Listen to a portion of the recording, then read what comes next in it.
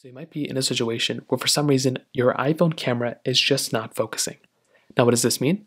Well, basically you're going through opening up your iPhone camera just like this, and you're essentially trying to figure out why your specific camera is just not focusing on the things that you want it to basically focus on. Now, this can happen for a lot of different reasons, but the very first thing I'd recommend doing is making sure that within your specific camera, nothing is actually blocking or in its way. This is a very, very common thing that can happen all the time. So make sure you don't have like a case that's covering up a side of this particular iPhone, that you don't have some other thing that's like blocking the way this camera can be seen. Because if that is the case, there's not much you can do, or software wise. You're basically just going to have to uncover what's basically blocking it. On top of that, another big thing is that you're going to want to make sure these camera lenses are pretty much kind of cleared out.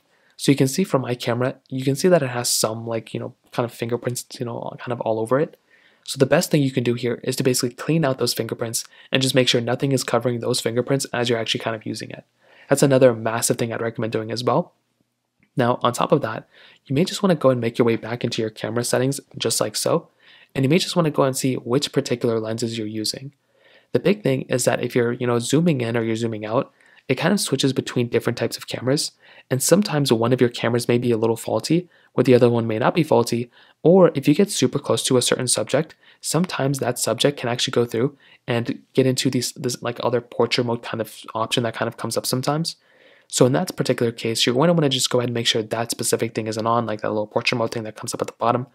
On top of that, you may just want to switch around between different modes, between portrait mode, video mode, cinematic mode, photo mode, whatever you're trying to do, and that might end up fixing the problem too. Now, if it's still not working, you may want to restart your phone. So hold down the buttons that you normally would to restart your device and go and restart it. And you can also go through and try doing like a software update if you have that software update available. But that's pretty much how to end up fixing the problem for the most part. If you have any other thoughts or questions, let me know in the comment section below. Hit the like button, that would mean so much, but definitely hit that subscribe button. More importantly than everything else, I love every single one of you guys. Hopefully I'll catch you guys in the next video. Peace out.